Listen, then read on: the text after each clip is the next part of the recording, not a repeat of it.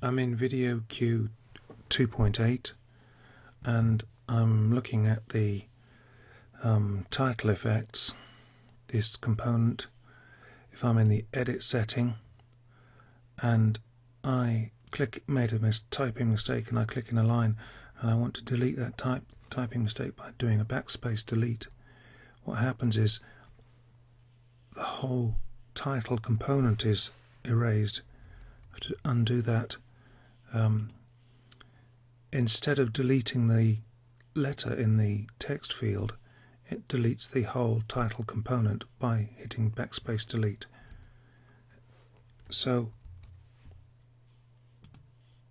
if I click in there and do, say, a // delete, I just delete the text as I would expect. But I would also expect when I'm editing the text field, if I did backspace delete, I would just delete text and not delete the component. If I'd clicked out of the text field and I hit delete, I would expect that component to be removed.